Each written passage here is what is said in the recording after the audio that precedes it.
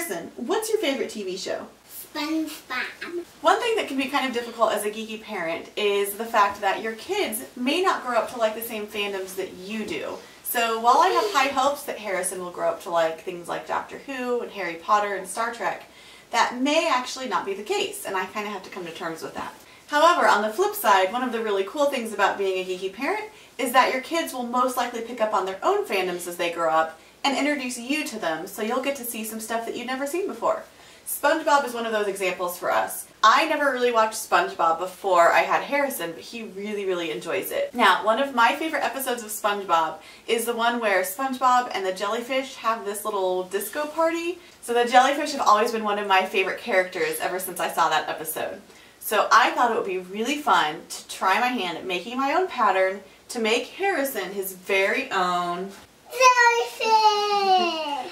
I made Harrison a stuffed SpongeBob jellyfish toy. As you can see, he loves stuffed animals, so this was the perfect thing for him. And I wanted to share my pattern and how to make it with you guys. So check out our tutorial on how to make your very own stuffed SpongeBob jellyfish. The supplies you will need to make your own SpongeBob jellyfish plush toy are a cat. Oh, wait, no. It's best not to sew with a cat, but sometimes it's unavoidable. Fabric. I used pink fleece, but you could also use any fabric with at least a small amount of stretch. To make the jellyfish, I ended up using only about half of a yard. Contrasting fabric. This is used to make the jellyfish spots, so I used a darker pink felt for this portion. Ribbon, or something similar. This will be used to make the jellyfish tentacles. I found a really great tulle ribbon with a little bit of gather to it that was perfect.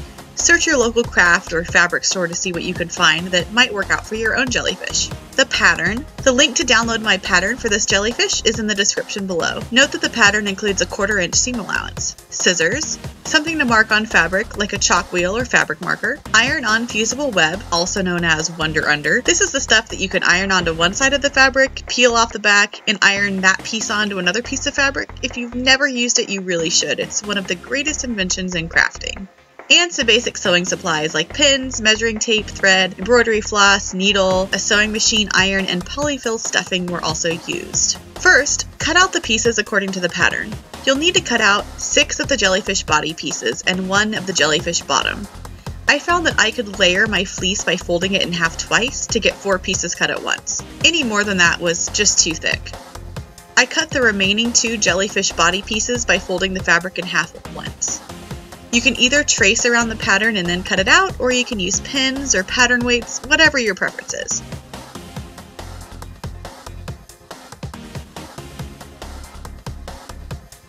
Next, and this is on the pattern as well, you'll need to cut a strip of fabric 2.5 inches wide by approximately 15 inches long.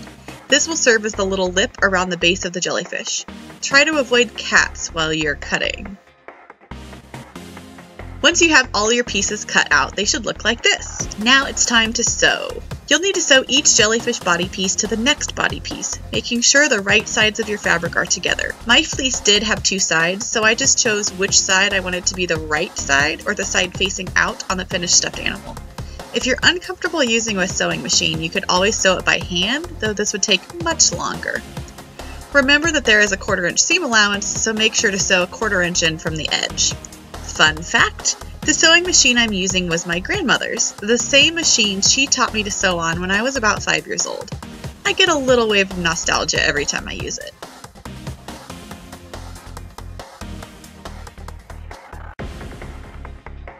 Once all 6 of your jellyfish body pieces are sewn together, it should look like this. Next, it's time to sew that little strip on to the bottom of your jellyfish body circle. Fold the strip in half and pin it down to the right side of the jellyfish body fabric with the raw edges facing the bottom of the jellyfish.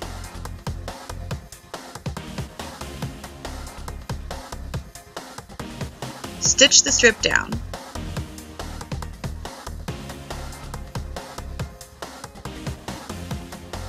You'll most likely have a little extra fabric from the strip left over at the end. You can sew one end of the strip to the other end and then cut off the remainder of the fabric. Next, take your ribbon or whatever you're using for jellyfish tentacles and pin strips to the inside of your jellyfish body. You can make them as long or as short as you would like. I made 6 tentacles for this size of jellyfish. Once you pin your tentacle strips to the inside of the jellyfish body, you'll need to make sure that they are stuffed inside before pinning on the bottom circle. You may need to stretch and mold your fabric slightly as you pin on the bottom circle. Remember to pin right sides facing together. Also, leave a gap wide enough to turn and stuff the jellyfish later. I left a gap several inches long. Once you stitch on the bottom circle, you can turn the jellyfish right side out to reveal a mostly finished jellyfish. But you're not done yet. Next, decide how big you want your jellyfish spots to be. I played around with my chalk wheel until I came up with sizes I was happy with. Then I traced circles onto my Wonder Under and ironed those circles onto my dark pink felt. You'll want to make sure that the bumpy side faces down on your Wonder Under. Next, I cut out the felt around the ironed on circles, peeled off the backing of the Wonder Under, and ironed the circles onto the fleece jellyfish body. Looking back, I would have moved the iron around a little bit more instead of resting it in one spot for too long. I ended up with a few iron marks that became really hard to get out of the felt and fleece fabric. After ironing on the spots, I felt the jellyfish was lacking something, so I decided to use embroidery floss to stitch around the outline of the circles with a simple running stitch. This was really effective and gave the jellyfish some depth, but isn't entirely necessary. Finally, it's time to stuff your jellyfish with polyfill and hand stitch it closed. One last finishing touch I put on because I knew the jellyfish would get lots of playtime with my son was to finish off the raw edges of the tulle ribbon I used for tentacles so they wouldn't ravel later on. I stitched 2 lines of zigzag stitches at the bottom of each and finished them off with some fray check. And there's a finished jellyfish. As you can see, Harrison loved it.